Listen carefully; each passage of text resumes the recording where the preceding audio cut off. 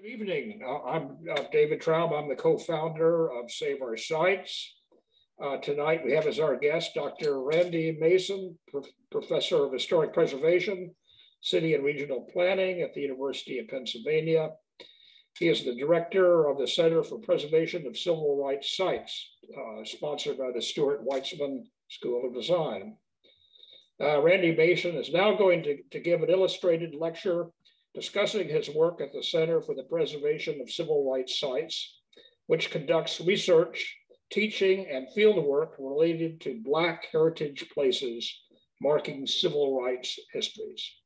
The center advances the understanding and sustainable conservation of these heritage places. Now I want to turn the lecture over to our staff member, David Safa, who's going to tell us about how the Q&A session will be handled. David? Thank you very much, David, and welcome everyone. Thank you for being here tonight. I just want to ask that if you do have questions, that you please put them in the chat, and then I'll read them at the conclusion of the presentation, allow us to answer everything. So with that, I'll turn it over to Randy. Great. David, David, thank you both very much. Hope you all can hear me perfectly well. Thank you for the thumbs up. It's a delight to join Save Our Sites for their annual talk, and I'm honored to be able to tell you about the work that I and my colleagues are doing at the Weitzman School of Design with a lot of partners and in far-flung and nearby places to advance.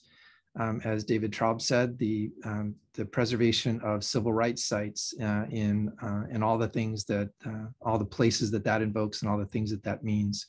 We regard this as a really important kind of work that the preservation field has been woefully behind in addressing over a long time. And we are at the initial stages of the center's development. We've existed for about 1.5 years. So we continue to build our team and to talk to new partners and launch new projects. And so I really appreciate your listening tonight, and we'll be really grateful to have your comments and questions and suggestions as we go on this evening.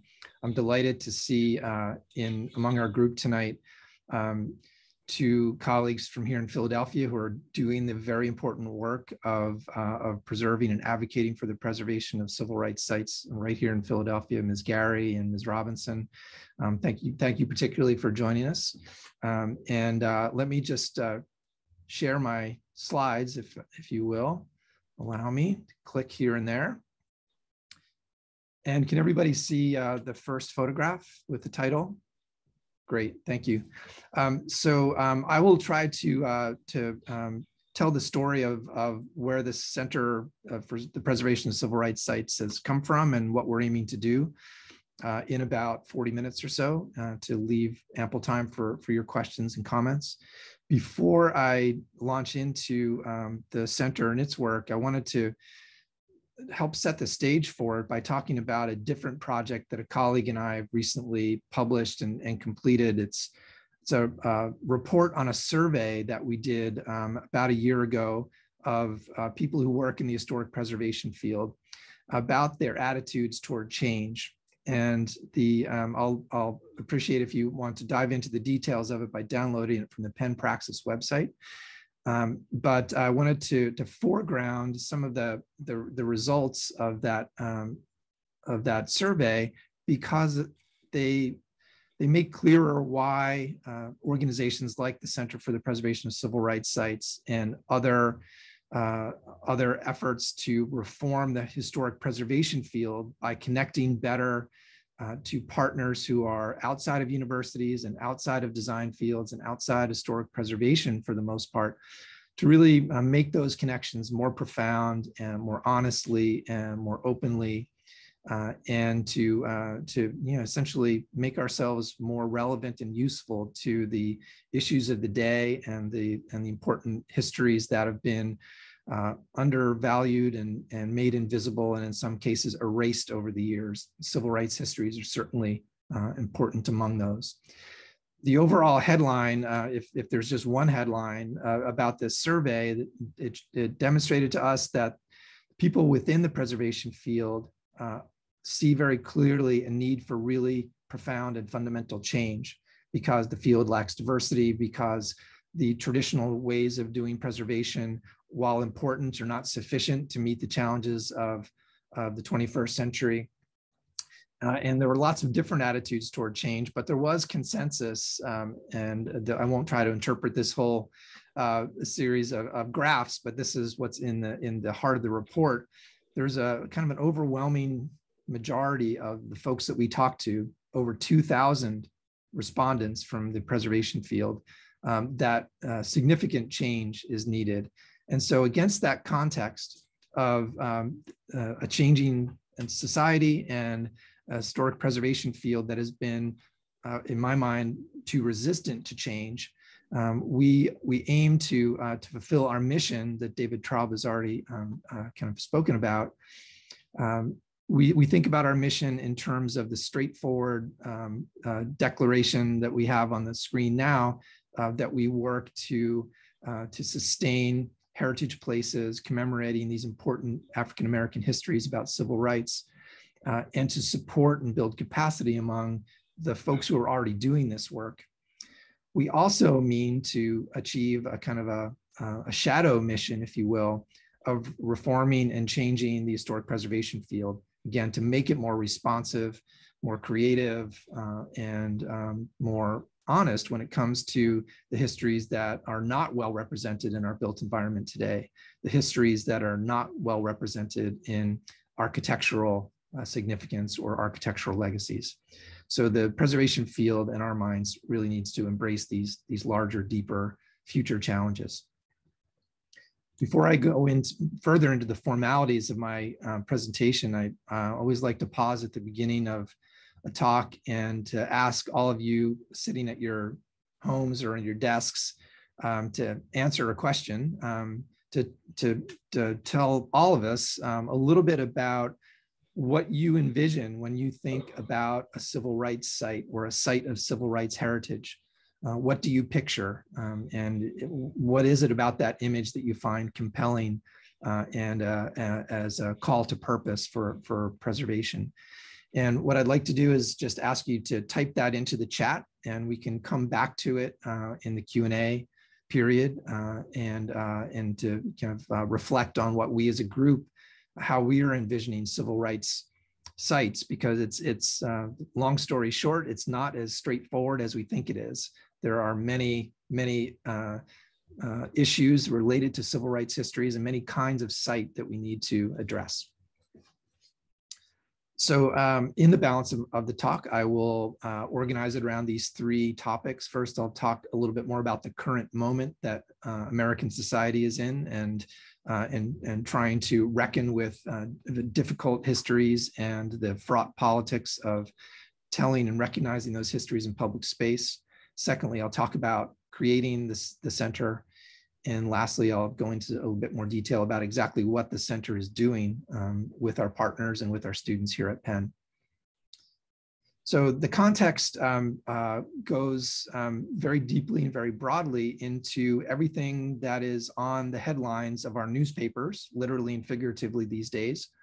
The New York Times, fantastic and serious project to retell the origin story of the US through the 1619 Project, has of course been very controversial within the professions, and of course in larger society and in the culture war politics of our moment.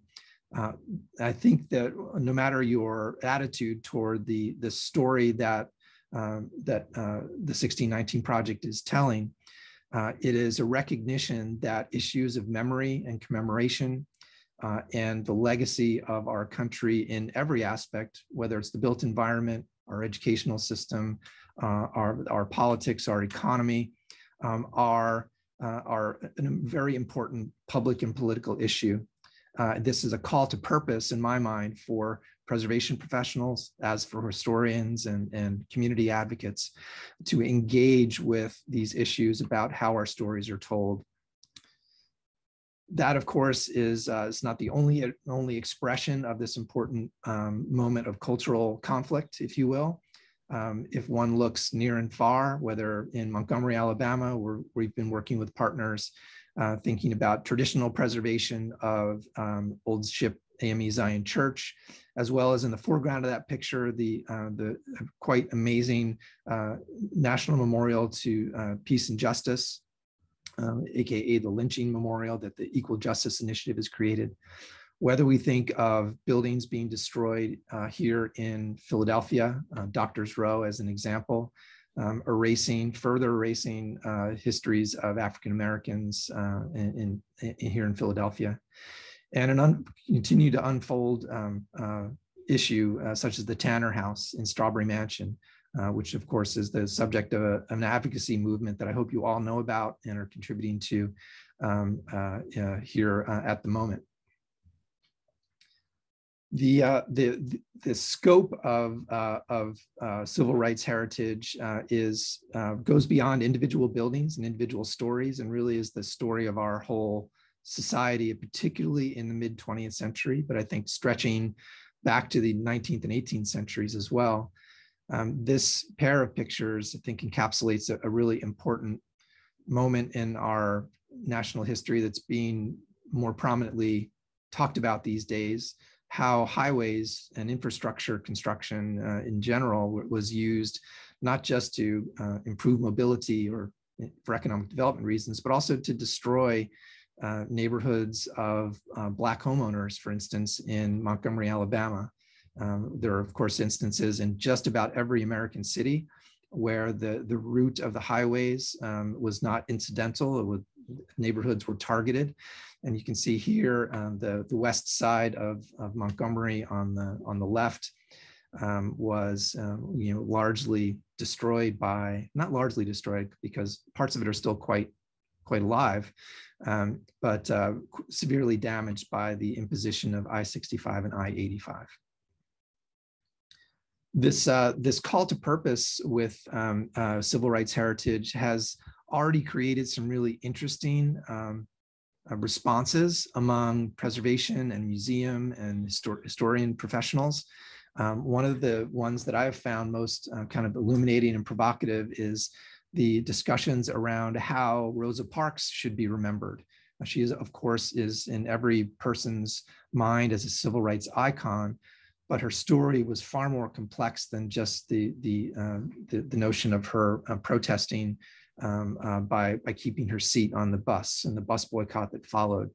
Her house in Detroit that you see the space of on the lower left, where she moved after leaving Montgomery, was later demolished. And strangely, a long story short, and we can go into it in the Q&A, the house was dismantled by an artist, taken to Germany, re-erected, brought back to the US, re-erected, taken apart and taken back to Italy recently and put on display in Napoli.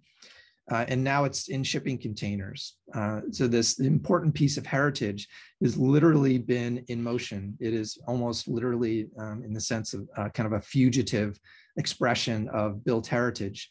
It's neither a house nor quite an art project. It's something in between, but I think it captures some of the difficulties and the challenges for traditional preservation, not really being able to handle all of the challenges that civil rights heritage and the Black experience of civil rights heritage present us with.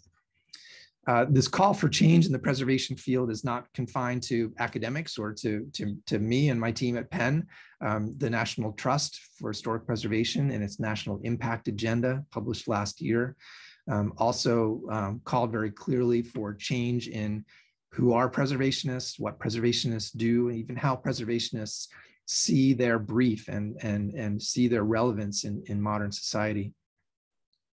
Just to put a finer point on it, this is a quote from our report, and just to highlight that 37% of our respondents called for really profound change of how preservation works, even dismantling some of the current policies, laws, methods like National Register listing and a landmark listing in general. And an additional 50% nearly of the respondents called for various levels of change and updating of preservation. So there's a real, I think, restiveness among preservationists for how to change. And now the issue now is like not whether we change, but how exactly. Civil rights sites, I think, present us with some really interesting challenges in terms of histories that have been erased or ignored or underinvested in for a very long time. So just to kind of summarize that there are a lot of drivers for change, both in the larger society and in the historic preservation field, that created an opportunity for Penn's Historic Preservation Program and Penn School of Design to act in a way that recognized these challenges, devoted resources to these challenges, and also expect these challenges to feed back and change the way that we teach preservation and practice preservation ourselves. So the center, to get to my second topic, the center was created about 1.5 years ago. It was created on the basis by the Historic Preservation Program here at Penn.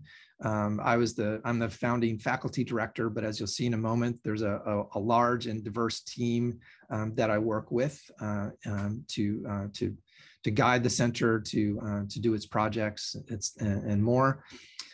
I do want to acknowledge that this work is built on my own career of 25 plus years working in urban neighborhoods and on histories that are variously described as traumatic or difficult or dissonant histories, as one says in the academy. In a lot of ways, the work I've done here in Philadelphia and Detroit and Washington, D.C., with lots of different kinds of government clients and nonprofit clients, really kind of prepared me for the particular challenges of trying to start this center. I also think that I did a project for about 5 years in Rwanda, in East Africa, that had to do with conservation of memorials to the 1994 genocide in that country, which one might think is unrelated to American history, but I think there's, as the years pass, I understand more deeply the profound connections between these institutionalized episodes of violence that happen sadly in most countries, in different ways, of course, but in most countries, and create a category, if you will, of traumatic heritage that is difficult to deal with, difficult to know how to deal with it exactly. The center was the spark for the center was a partnership that happened beginning in 2019 with Tuskegee University and their architecture department, which of course has an amazing legacy of teaching architecture, doing preservation, and they had made a deliberate decision to teach more preservation within their architecture program. We were connected with them by a funder based in New York, to essentially for a teaching partnership that we would contribute to Tuskegee's curriculum. We would do projects together. Our students would connect on different kinds of projects. And here you see in the lower left, my colleague, Professor Kwesi Daniels, the department chair of architecture at Tuskegee, who's been my principal partner in developing the center, and especially in doing our work in Alabama, who's just a leader in every sense, in his own community, in the architectural community, and in the preservation community. Here giving a tour of some of the Tuskegee buildings where the students in the late 19th century mined the clay, made the bricks, constructed the buildings, and then learned in the buildings. And just an incredible story of achievement in this small town in Alabama, of course, led by Booker T. Washington. Tuskegee and our center together last summer wrote a grant application to a new program of the Andrew Mellon Foundation called the Humanities in Place program. And we were very pleased to be substantially supported to continue and deepen our work together. A shared project that over 3 years will invest $1.5 million in our students and our projects and in elevating and advancing the teaching, research, and practice around civil rights sites. Who's doing the work? This is a current snapshot of both faculty and staff, students, supporters, leaders of the Weitzman School of Design, who together in various combinations helped conceive of the center and helped keep it moving. The one person, two people I'll call out, you'll see Professor Daniels there on the upper right, and in the top line, third from the right, a gentleman named Brent Leggs, who many of you probably know. He's the director of the National Trust African American Cultural Heritage Action Fund, an extraordinarily successful and leading preservation effort to foreground the preservation nationally of African American heritage. Brent is also an adjunct professor in our school and the senior advisor to the center, and just an essential part of the conception and leadership of all of our work. So if that's the kind of creation story, what are we actually doing?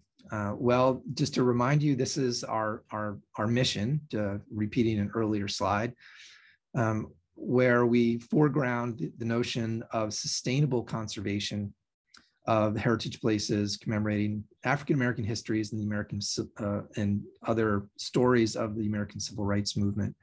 And I'll go more deeply into exactly how we define those various terms. But I do want to emphasize that we focus our work on sites of different kinds and try it in its simplest form to guarantee that they are sustained through time so that future generations will have the benefit of contemplating these places, learning their stories, reckoning with the difficulties of our histories and the celebrations and victories of African American civil rights histories by actually experiencing some of these same places, whether it's a building or a landscape or a collection or a journey. In every aspect of our work, whether it's the work we do collectively with Tuskegee or the work that we do here in Philadelphia on campus or with off-campus partners, we are always emphasizing that our activities have to contribute to training and teaching, to research. We are a research university, and that is the coin of the realm within universities, so always have to publish our research. And we are always engaging in field projects and actual practice to drive research and training. We do this, my colleagues at Penn and elsewhere do this as a natural course of our work in teaching preservation. We all have active practices in addition to our classroom work and our academic research. So this is nothing new, but just a kind of a reaffirmation that this work on civil rights sites has to include all aspects of these, of all three kinds of activities. And we take on these activities toward three overarching goals. One is to build partnerships with organizations already active and working in the space of preserving civil rights sites and African American heritage, supporting them and not trying to do our own projects or make our own way. Secondly, as I said, sustaining heritage sites and organizations. We think very carefully about management and resources, legalities, and other aspects of sustaining places that go beyond the physical challenges of preservation. And as an aside to that, our initial work, the initial 3 or 4 years of our work is focused on Alabama and on Philadelphia, because of our responsibilities and connections here in Philadelphia, and because of our fantastic partnerships with Tuskegee and other groups in Alabama that we were introduced to from the start. There are plenty of other places where these issues are very important, but we saw the need to really focus our efforts geographically at the outset. And of course, to publish our work so that hopefully it will benefit other places as well. The third point, again, this reiterates something I said at the very outset, is that we intend this work as we search for new methods and means and ways of organizing preservation to diversify and decolonize our own field, to understand and ameliorate the politics of preservation that have been barriers to having it be more relevant to more aspects of civil society. We have been greatly elevated and sustained ourselves by great partners and funders, and also client groups that we have done work for. They, of course, start with Tuskegee and the Alabama Consortium of Civil Rights Sites.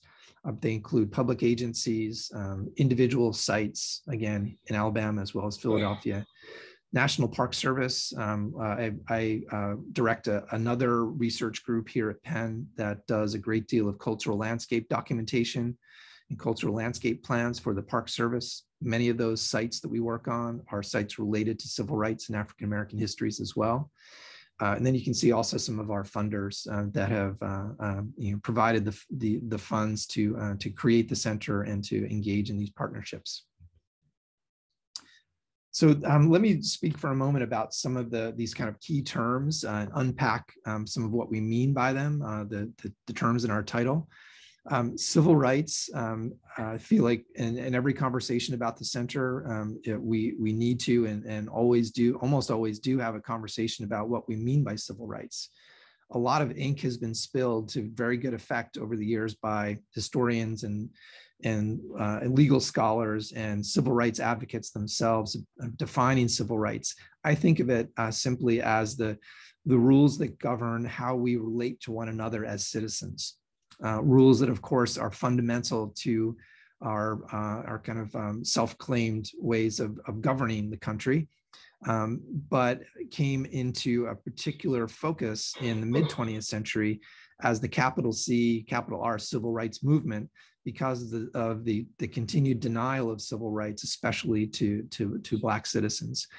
So while the public may often think of, and we as professionals of various kinds often think of civil rights as relating to iconic moments and iconic people and iconic conflicts in the 1950s and 60s in big cities, in the South and also in the North. And that might be a starting point, but it's by no means the whole story. And so we're very keen to project the important understanding that civil rights issues and civil rights victories began long before the civil rights capital C, capital R battles of the 50s and 60s of the 20th century. And they continue in many ways long after the 1960s. Not much was resolved in 1968. I think everyone will agree. So that translates in terms of historic preservation, that we don't just look at iconic sites and we don't just look at iconic figures and narratives. We have to look at the kind of everyday, ordinary, ubiquitous stories about civil rights struggles, civil rights victories, and ways that civil rights are embedded and inscribed in the built environments that we have responsibility for. By preservation, we mean, of course, traditional preservation, like fixing buildings, restoring them, rehabilitating them. We also have to think more broadly about, again, how to tell stories, recover memories in terms that might not be very well supported by existing built environments. Buildings that were destroyed, sites that were changed, might only be preserved, so to speak, by creating, for instance, a digital humanities project that brings a story and a site to life in digital form. So that one can appreciate the erasure and the full story. So we have to go beyond our traditional tools of architectural work, of public policy, and business practices to think even more broadly about what are the means at our disposal. And by sites, we actually mean to raise a question as opposed to resolve an issue. We raised the question that sites like Rosa Parks House, for instance, sites like the quite amazing Harriet Tubman Trail on the eastern shore of Virginia, which is an extensive journey. It's not an individual site in the ways that we typically think about it in preservation. The Underground Railroad, of course, which has been a subject of such amazing work historically and also in preservation terms over the last generation. There are other conceptions of site that we need to appeal to, again, in order to tell the full story of civil rights memory and civil rights heritage. So in the course of trying to create projects and pursue this work, again, as research and as teaching and as professional practice, we are engaged in both conventional kinds of preservation, traditional preservation, and also unconventional and more creative forms of preservation. They include typical nominations, cultural landscape projects, also ethnographic studies that we do often with our National Park Service cultural landscape projects, innovating with historic preservation curricula, which relates to here at Penn, as well as our colleagues at Tuskegee increase their curriculum, thinking about organizational and business models as a way to an important key ingredient to sustaining sites. And as I'd mentioned, digital humanities, tools and platforms and techniques that can bring stories to life in ways that the traditional preservation can't. So to give a quick glimpse in the next few minutes of some of the places that we're working with in a more conventional and traditional sense, this is a glimpse back into the Tuskegee-Penn partnership and some of the things we've been doing together. There's a group of Tuskegee students that you see on the lower left that I recently did a workshop with down in Tuskegee. On the upper left is a group of Penn students. We were doing a studio in Montgomery last fall, and we took a trip to spend a day with Professor Daniels touring Tuskegee campus and some other sites. And then this project that you see on the right of the last slide and here in this slide is a wonderful project that Professor Daniels started a few years ago, and we've joined him in working on. It's called the Armstrong School. It's in rural Alabama in Macon County near Tuskegee. And it is, some of you may know of the story of the Rosenwald schools. 5,000 or so segregated schools built in the American South in the early 20th century with some of the funds donated by Julius Rosenwald, a financier and philanthropist. This school from Armstrong School from 1906 was a precursor or essentially a model for the Rosenwald schools, designed by Tuskegee architects, paid for by the very poor agricultural Black community in which it's situated as its own school. And of course, after 1954 and Brown v. Board of Education, these schools often lost their purpose and some of them fell into disrepair. Armstrong School, as you can tell, needs some physical assistance and some physical fixing and preservation work. This is the school you see right here at the center with the metal roof. It exists on a 2-acre plot of land that was bought by St. Paul's Baptist Church, which you see here and with the red roof. The church fathers bought the ground in 1900, 2 acres, and created this community space of their own, a cultural landscape of their own that includes the church, the school, the ground around it, a baptismal font, and a graveyard that you can see at the bottom. Graveyard, which not incidentally contains the graves of individuals who were involved in the Tuskegee syphilis study, notoriously, which happened nearby. So as we continue to work with Tuskegee students and faculty and the folks who own and steward the school and the church, we are inching toward a sustainable future for this building where it can be physically stabilized, interpreted, an organization supported, and finance so that it can continue to care for its own heritage. This is a place that I think everyone in the country can go and learn a great deal from. It's in a very remote place. Not very many people will go to it. And it won't ever be and shouldn't ever be a kind of a popular public museum, I don't think.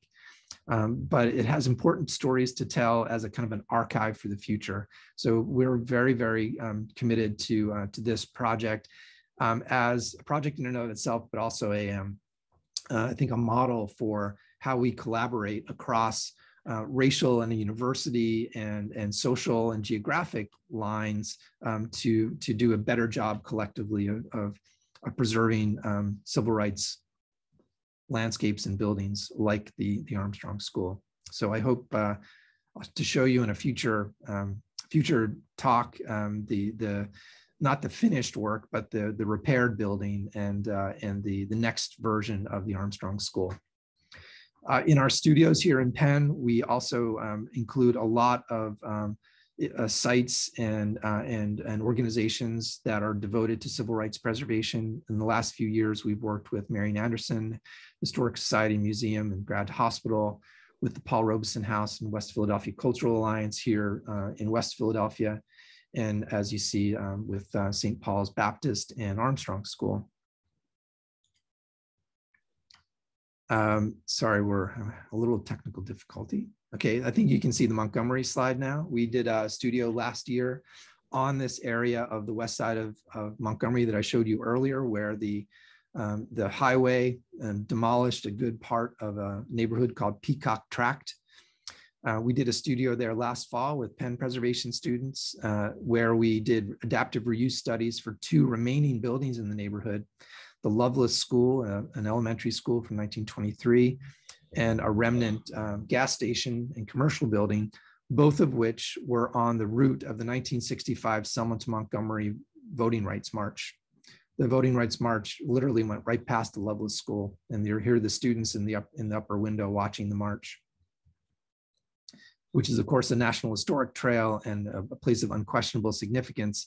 But by paying attention to the ordinary buildings that surround this site of an extraordinary event, we thought that was a really important way that we could reinforce the idea that civil rights heritage is everywhere, not just in a few buildings. And this summer, we are starting a project again with Tuskegee and the Alabama Consortium of Civil Rights Sites to pilot a method of doing very quick sustainability site assessments, so we can help sites that have very little or in some cases no management capacity to understand the physical preservation challenges, interpretive tools available, and management and financial resources and access to those to advance the sustainability of the existing organizations. We're going to be working with a not yet determined pair of sites in Montgomery this summer, with the hope of eventually doing a study of all 20 sites in the Alabama Consortium and helping them as a group and individually advance their preservation goals. We also commissioned summer internships, Tuskegee students as well as Penn students, to write National Register nominations for civil rights sites, again, in both states, and with the express goal of making them eligible for the very substantial civil rights grants that the National Park Service has been making available over the past several years. $500,000, for instance, to do an HSR or to do capital repairs. And as every organization has to do, we have tried to create good and clear and robust communications tools to get the word out about our work, to connect people who are interested and want to be informed about our work or the work of our partners. So our website that you see the address of here has information about our work, but also resources available, 400 to 500 curated resources that have to do with the history, preservation, issues of memorialization and commemoration, scholarship, professional reports that have to do with our main topics. There's just a little glimpse of the keyword search that you can do on the website. So we hope you visit that and find some new things to study and discover for yourselves. We also stay active on social media, as everyone needs to do these days. We've got a great Instagram account that my colleagues Sarah Lerner and Steph Garcia always have new information up. So every day or two, there's another civil rights site that you can learn about just by following us on Instagram. Here's a sampling of them around the country with little stories and glimpses. Again, just to kind of keep this in everyone's eye and mind. We host events. Hopefully some of you have seen or heard about some of the dialogues events that we do with professionals and scholars who are active in the space of civil rights heritage and preservation. They include our own Philadelphia's treasurer, Louis Messiah, as well as a number of other architects, historians. Nikita Reed is an preservation architect who's a graduate of our school, for instance, and you can see the rest of the videos of these events on our website. So I'm at a conclusion, but I always like to end with a note of both inspiration and challenge. And James Baldwin's writings, I think, present us all, whenever we pick up any of his work at any point in our lives, with challenges and inspiration. And this is one that I recently shared on the syllabus for one of my classes, so I thought it bore repeating. And I think it's certainly shines light on some of the central issues and motivations behind the center's work, but I think it's going to be meaningful to us all in our own situations about how we need to learn to use history and to use it for good, and to use it for to reckon with the difficult moments of our histories and even our own lives. So with that, I will end with an invitation to send me an email, look at our Instagram feed. Otherwise, get involved or stay involved if you like with our work, and I'll appreciate again the invitation from David Traub, and whatever questions you all have. So I'll stop sharing now. Oh, Randy, can you hear me? Yes, I can. We want to thank you immensely for this incredible presentation. Now we understand what you're doing out there at the University of Pennsylvania with the Civil Rights Sites organization. Your lecture was a good follow-up to our program in the autumn, our autumn lecture, which concerned the Docks Thrash House. As you said, it's not a civil rights site per se, but it certainly relates to that issue. The home of the incredible African-American artist Docks Thrash in Philadelphia, and the group of young preservationists, all from Penn, who restored it. Now, I will add that just tooting our horn, that Save Our Sites, about 5 years ago, gave a tour of the Marian Anderson House in South Philadelphia 5 years ago, before there was much interest in the house or the current civil rights consciousness evolved.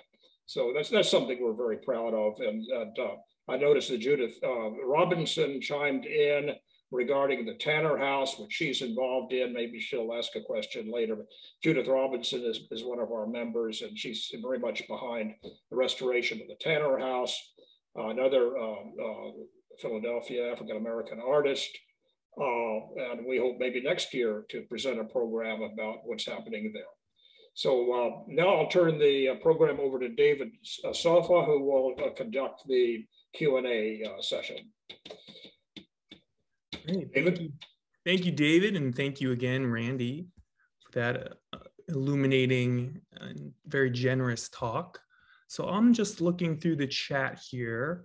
Why don't we start with your original prompt about what you think of when you think of a civil rights site?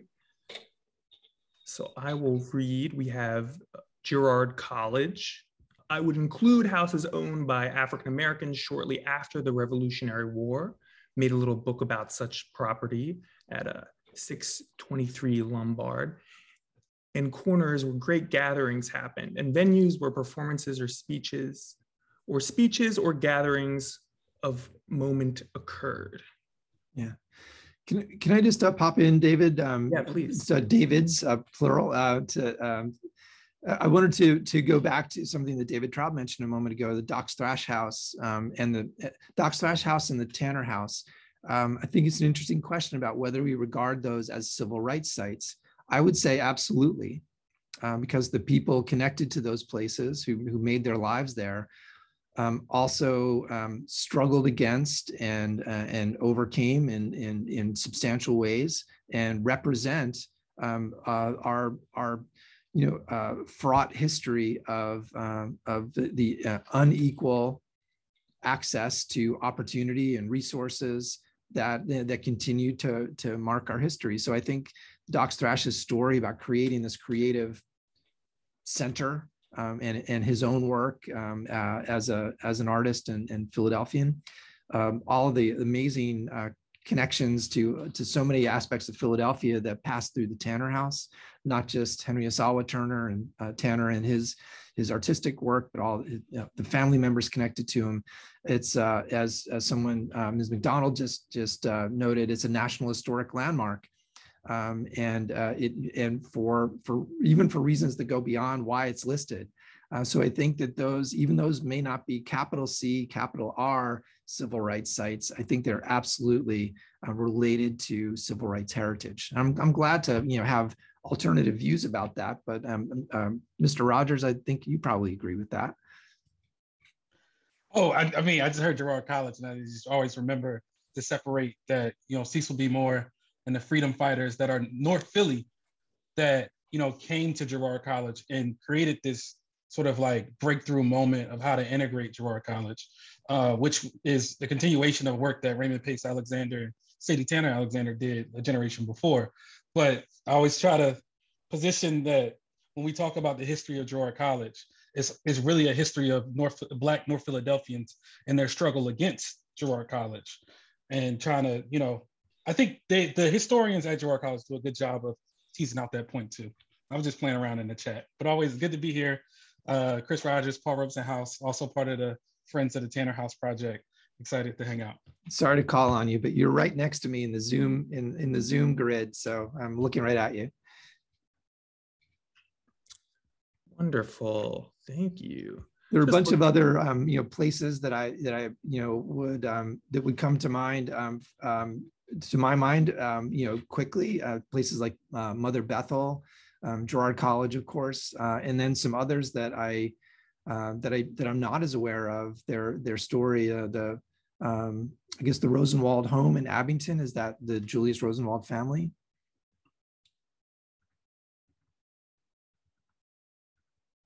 The Lucretia Mott marker. I think someone said it's in Elkins Park. I somehow recall that there's Lucretia Mott's gravestone is in Fair Hill Cemetery. Yes, I'm Marion Rosenbaum, and I live in Jenkintown, and the sites that are close to me that this Lucretia Mott home was right on Old York Road in Elkins Park, and the house was torn down. It's called Latham Park now. It's actually a fenced-in area of homes right next to where Camp William Penn was, and right on the edge of Cheltenham Avenue. But I've always wished that we could know more about Lucretia Mott. Absolutely, and I feel always a responsibility to repeat something that I think Dr. Kwesi Daniels first told me, but an historian who knows a lot more about the Rosenwald schools, in that the Rosenwald Fund paid for, I think it was 1/6 of the cost of the schools. The other money came from the communities. So, it's named after Julius Rosenwald, and he was very generous. But I think we also have to understand it as a story of communities building their own institutions and celebrating that, and not just lamenting what happened to them, but celebrating their creation and their service to their own communities for such a long time. The other untold story in Philadelphia is the Underground Railroad, and there's no way to document because it was done in such secrecy. But we pretty much know that the Underground Railroad went from Quaker meeting to Quaker meeting, but I don't know how we pull that more of that story out. So, well, I thank you for bringing that up. I would say, without trying to be too academic, I would respectfully say that to say that we can't document that is kind of just reinforcing the traditional kind of rules of evidence and rules of documentation that that apply very well to the histories of the wealthy, powerful, and white, but don't apply very well to others' histories. And so I think the way that we document the past has to be re-examined. And I wouldn't say just kind of like made a kind of a wide open festival of whatever story you want to tell, but looking at things like oral histories, documented traditions, and the scholarship of anthropologists. There are many other ways to bring stories to bear outside the strict traditional rules of historical documentation. So it's not an either or, but I just think we need to broaden our perspectives and methods.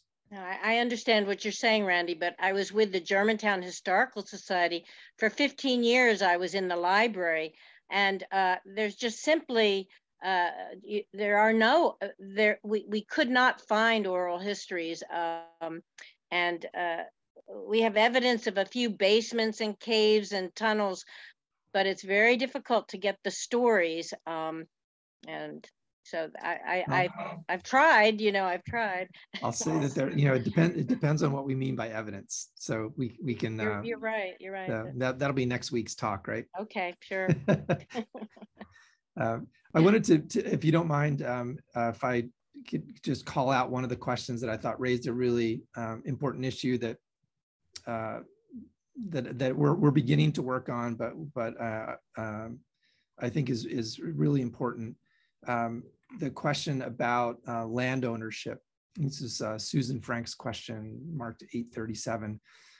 We all know from the stories of, well, many stories in Philadelphia, Coltrane House may be first among them, Tanner House as well, that issues of divided ownership have been a particularly difficult issue in Black communities since Reconstruction, since the possibility of Black land ownership was widespread. That is a civil rights issue that has to do with legalities and with predatory lenders and other authorities. That there's some really incredible work going on, especially by a scholar at Texas A&M, whose name now escapes me, Thomas Mitchell, I think his name might be, who won a MacArthur about his research to correct these, the heirs' rights issues. Now that is a civil rights issue that has materially affected the way that many communities have developed physically. So I think it's very much a preservation issue, as it also is an economic and a social issue. And of course, it has important legal dimensions as well. We are, one of the projects we're doing this summer is with a group in Alabama called the Federation of Southern Cooperatives, which has existed for a couple of generations, doing work with Black farmers, including on heirs' rights issues. But they also teach kids how to manage cows and do forestry and very practical stuff like that. So we're helping document their one of their training centers, which also incidentally was a place where SNCC did their training in the 60s.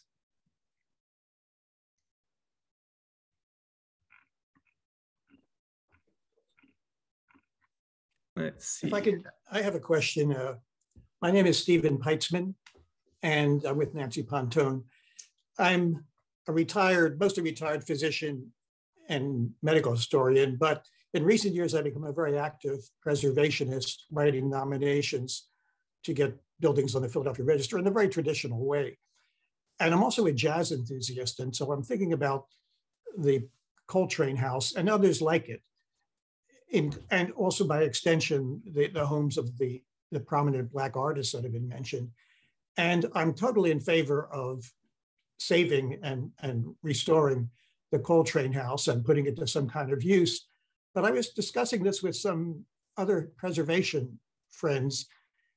And when we think about it, maybe less important than the house in which John Coltrane cured himself and worked on his new, more advanced way of composing and playing jazz, is the fact that we have a tremendous record, literally, of his music, just as not necessarily all in Philadelphia, we have the works of Tanner and so forth. So in the theme of tonight, in terms thinking about preservation more broadly, what might one do to encourage more individuals to listen to the music of John Coltrane and others, some of which is quite difficult, actually, in his later work? In other words, where does that fit into a sense of cultural preservation particularly for African-American creators? I'm going to defer to Mr. Rogers. I think it's a great question. Thank you so much. And I think there are many directions. So Chris, I would invite you to make a comment. Thank you. Well, I got the perfect answer for you. And that is the John Coltrane Symposium, which was started by Anyabwile Love, who wrote his dissertation on Coltrane's music, and now hosts a yearly festival that is a couple days. It was headquartered out of Church of the Advocate, where he is highlighting the importance and the legacy of Coltrane's music. If you give me a second, I'll pop the link into the chat of the website so you can get in contact with them. But he also, runs a bookstore, a pop-up bookstore called Bailey Street Books, which is over there on Bailey Street next to Brewery Town Beats, which is also an amazing place to recover a lot of Philly music history. So that's a lot of that work is happening there. And also just want to give a shout out to Faye Anderson. If folks are familiar, I'll just put her site into the work as well. But she's currently working on a historical marker for Lee Morgan, which I think is currently in progress.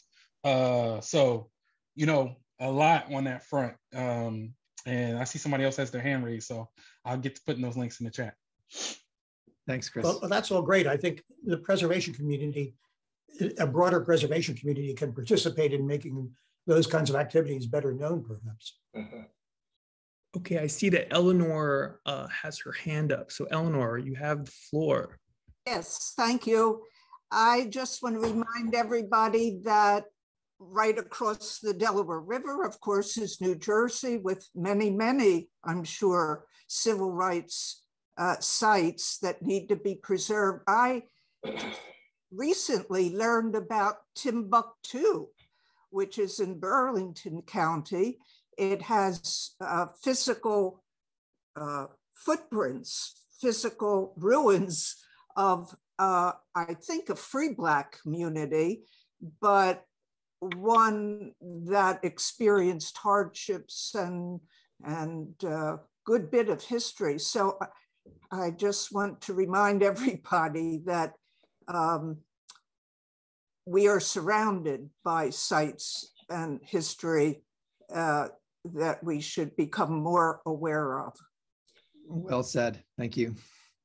I see two hands. Susanna Baruco, it's great to see you. Hi, Randy. How are you? And your hand. And I see Deborah Gary's hand as well. So maybe Susanna first. Just a really quick question. I don't remember, was it the Armstrong property? School, yeah. Yeah, the school. So what will happen with that once it's hopefully stabilized and preserved? Is there a plan for it? You mentioned that it was hard to get to. I feel like some of these sites, they're at a disadvantage because of their location, and I think that's a challenge. I mean, one that should be dealt with, but I was curious about that one in particular as you're working on it. Yeah, so great talk, by the way. Thank you so much. Thanks, Susanna. Nice to see you. So the stabilization is already underway.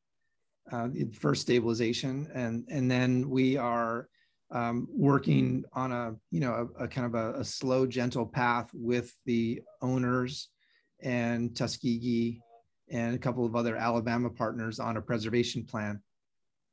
The one that is realistic and sustainable and recognizes both, I would say, the advantages and disadvantages of being remote. One of the advantages is that you won't get, it's not easy to get a ton of school buses there because it's right next to the highway. And that is, another mode of preservation, if you will. Ms. Gary, thank you for raising your hand. It's good to see you again. Yes.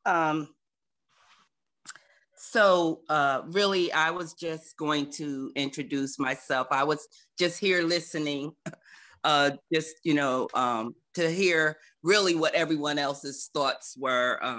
So for those that don't know me, because I'm new to this area of this topic, I am co-founder of the Society to Preserve Philadelphia African American Assets. So everything that you're talking about this evening are things that we would, be interested in being aware of who's doing what. So the society would not be, say, the organization doing everything. It would be partnering with organizations, like we did talk earlier with Professor Mason, of who's doing what. Because, for example, the question about, how do people become aware of John Coltrane's actual music, and then Chris had an answer to that. But, just the fact that, no one knows everything that's going on. And so we hope to help educate more of the people here in the city of what's going on. So we would have to find about it ourselves, and then also be a resource for people to be aware, so that we could, one, be aware of it, help preserve it, help point resources to it, or again, help support it in some way, help encourage activities if necessary, like if there wasn't anybody doing, promoting Coltrane's music, for example, then it would be maybe encouraging somebody to do it. But in this case, Chris had the answer. It's either that project or it's Faye Anderson and all that jazz. So again, that's something that we will be doing. We're a fairly new organization, still in our establishment mode, because in my mind, we perceived there wasn't any organization here in Philadelphia focusing on it from a broader perspective of preserving our history here in the city, which could be broader, would be broader than civil rights sites, depending on what definition you use. So again, just introducing myself, and it was good listening in to everybody, and I was following also on the comments in the chat. Just like I said, to keep us aware of what the things are that we should be focusing on. Thank you. Thank you so much, Deborah. And I just put your website, I believe, in the chat, and along with the Facebook group. And I just want to make a plug for everyone that there's a lot of amazing links people are putting in the chats. And what you can do is click the ellipsis and save the chat. If you haven't clicked every single link, if you save that chat, you'll be able to look at this stuff later. To build on Deborah Gary's appeals, to take a friend who doesn't think of themselves as a preservationist, take them to Paul Robeson House, take them to Mary Anderson House, take them to Johnson House, take them to a site and show them the power that these places have to understand the lives of others that we need to honor. There's no substitute for actually going to the places. So spread the word and take a friend. Okay, well, in that regard, I'm sure you all saw the flyer that we sent out, or else more than likely you wouldn't be here tonight.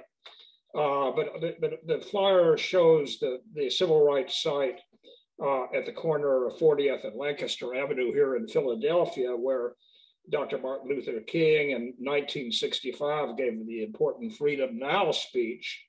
to 10,000 people who gathered there at that intersection. Now, in 2011, Save Our Sites identified the bank building, the West Philadelphia Title and Trust Company, as an endangered site, which it was then and still is. I was just out there a few weekends. It's a magnificent building right behind where Martin Luther King spoke. And it's still in bad condition, and hopefully as an honor to Dr. King, and someday it will be restored. But I urge you all to go out to that intersection, 40th and Lancaster, to see it. It's an important site architecturally and urbanistically. There's another bank building in a classical style there. There's a little park, and then there's the bust of Dr. King and a marker, and then a mural by Cliff Eubank. So that's an important site that we all can see that's nearby, very close to the University of Pennsylvania campus, by the way. Thank you. I had one question, okay, for Randy. You use the term decolonization, okay, in your literature there. What can you speak to that? I'm curious about that. Well, I would say it's a concept that has lots of different meanings and potential applications. But I think fundamentally it shines a light on the patterns of power that have guided the way that land has been developed, cities have been developed, countries have been developed at the behest and in the control of one small group. Typically in our experience in North America, powerful white Christian groups, and have not only have created legacies. They are historical moments in themselves, but they've created legacies that we are still trying to address and unwind and understand and reveal today. So you could think, for instance, of the lending practices for home ownership in American cities in the 1920s and 30s and onward as a kind of colonial practice, in the sense that it was guaranteeing that the powerful and the wealthy remained powerful and wealthy, and in so doing prevented the colonized, poor, I wouldn't say poor, but working class and even middle class Black folks in cities, deny them access to capital that whites had. So if there's an inequitability in access to opportunity or capital or education, that's a civil rights issue. So I think it's a way of calling attention to historical and firmly formalized disparities of power, and there are more strenuous and extreme interpretations of it as well. But I think at a most general level, that's what I would offer. It's very interesting, in effect, that your answer is very revealing, something we should all think about. Sorry, if you allow me just one more word. I think one of the ways it's interpreted in historic preservation is that institutions of great privilege like Penn are educating future preservationists, and that tends to reproduce the kind of colonial politics, if you will, of the way that preservation has historically benefited the white, wealthy, and powerful. That, of course, has been changing for a long time, but I think in many minds not fast enough or profoundly enough. And we're in a moment now where the change is speeding up. It's more profound, and I think that the depth of the kind of colonial arrangements behind many institutions are being recognized more and more widely, and therefore I think are more likely to be changed. Thank you. Thank you. Are there any more questions or anything to talk about? Unless there is, I think we should close the the program. I want to thank David Soff again, and of course our lecturer, Randy Mason. I do have a few announcements regarding Save Our Sites and our programs forthcoming. Early in July, we're going to have our summer tour that we always conduct. This year, it will be a celebration of the architect, John Haviland, who is the architect for the Atwater Kent Museum building. It's been in the news. Well, it's been in the news, and yes and no, but the collection has been in the news, but everyone has kind of forgotten about the building itself that has been left behind. So we're going to go to that building, take a look at it, and then we're going to look at four other buildings in the vicinity that the John Haviland designed, including the cathedral, the Greek Orthodox Cathedral, and we're going to go inside and see the sanctuary. So you'll hear more about that program early in June. Early in July, we're going to tour the St. James the Less Church complex. There are about 4 or 5 buildings in the RH neighborhood. I don't know, I'm sure most of you know about it, but it's a marvelous architectural ensemble, and we're going to be giving a tour of it. I might add that there is also a school that's a part of the complex that serves the largely African-American community. It's a private school that serves the children in that immediate vicinity, and we'll have a chance to kind of look at that, and the administrators will speak about that. So that's coming up, and you'll all hear about it in our emails. So let me thank everyone again, David Safa and Randy Mason, but also the people who have chimed in and have given very lucid comments and questions that have kind of animated this discourse. Thank you and good night. Thank you all.